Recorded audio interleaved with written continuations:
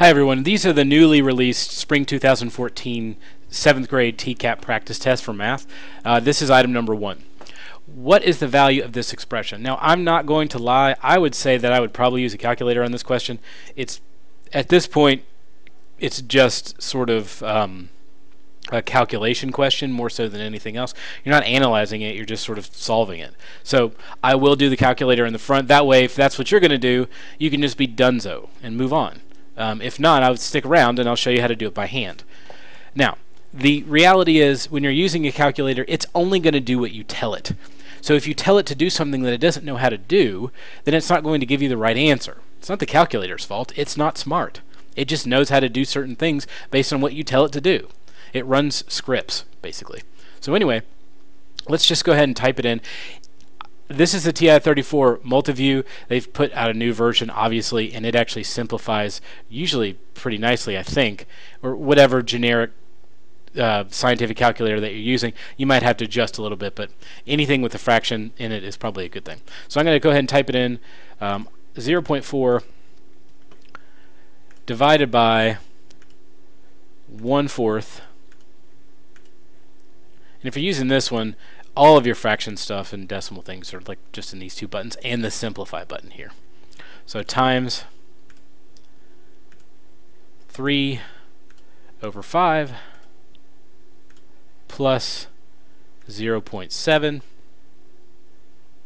Close it out, and I'll hit enter, and it'll give me this, and that's not any of the answers because it's in decimal form, so I need to convert it into a fraction.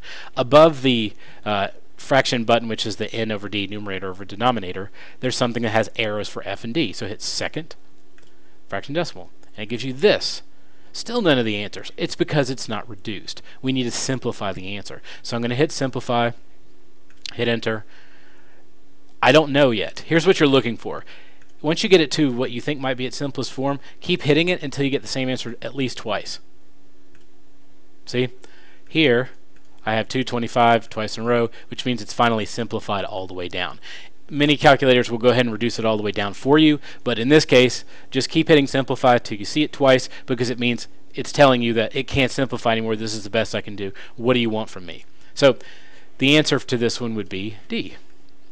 Now, what happens if you don't have a calculator? Well, it doesn't make you a bad person. Let's talk about doing this one by hand. And if you have a calculator and that's what you're going to use, you're done. That's it. So in this case, I want to make sure that all of my numbers are in the same form. I'm going to put them all in fractions. You could put them all in decimals if you're so inclined. 1/4 would be 0.25, 3/5 is 0.6. You're welcome to do that. I'm just not going to. I'm going to put them in fraction form because that's what I feel like doing. So 4 out of 10 divided by, and that sort of looks like a 16, so I'm going to fix it.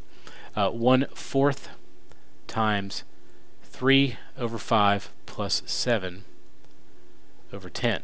And before I move any further, I will say that order of operations being taught it this way, PEMDAS, please excuse my dear Aunt Sally, that kind of thing, it's a nice mnemonic device, but the problem is it doesn't tell you the whole story. It's easier if you put it in a pyramid form because it shows you, just like this, that multiply and divide aren't really that different. And that's the worst leaning tower ever, but pretend it's a pyramid in your brain. So anyway, parentheses does come first, so we'll have to do this first. Exponents comes next. There's not any exponents here. But multiply and divide, multiply does not come before divide in terms of what you do first. Everything on each level, you just do left to right. So whatever comes first between multiply or divide, that's the one that you do first. The same thing with add and subtract. No matter what add tells you, and it never shuts up about it, it's not better than subtract. If subtract comes first on the left of operations, you do it first, before add. So PEMDAS is a little bit limited, just saying. Anyway, let's do this group here.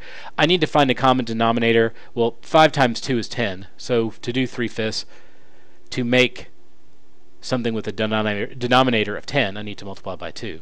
Same thing up top, 6/10. So I'm going to rewrite everything.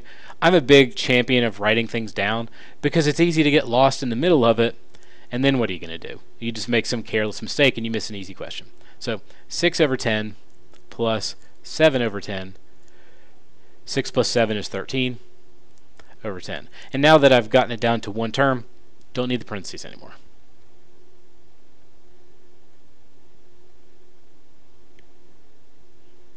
Now, like I said before, multiply is not better than divide. Divide may feel that way. It's got some self-esteem issues. But divide is just as good as multiply as long as it comes on the left. Going left to right here, first thing it says to do is divide. So that's what we're going to do first. And I'm going to kind of move over here and do the divide. I'm going to do dividing fractions using the old keep it, flip it, switch it method that I learned a long time ago.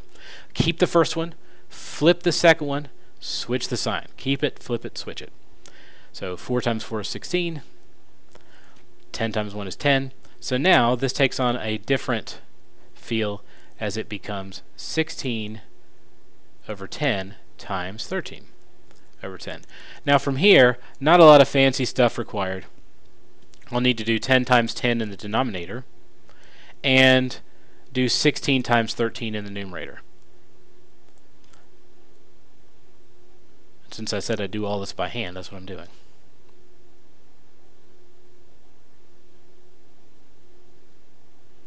Sorry if you learn to multiply in a different way. 208 over 100. Now, that's not one of the answers, right? But I have to finish simplifying it, like dividing it. How many times does 100 go into 208? Well, one of them's called 100, and the other one's called 200, so there's probably 2 of them in there. So I end up with 2 and 8 100ths.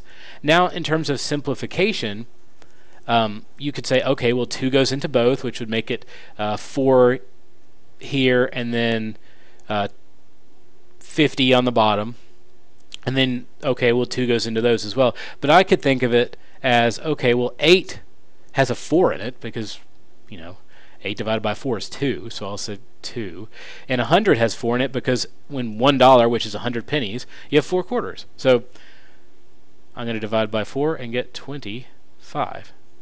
And that's my answer. So really for this one, if you have a calculator, it'll save you a bunch of time. If you don't have a calculator, which is just fine, it just takes a little bit longer. Find the methodology that you like best and what form you like. If you're a decimal, advocate, do decimals, whatever you feel comfortable with.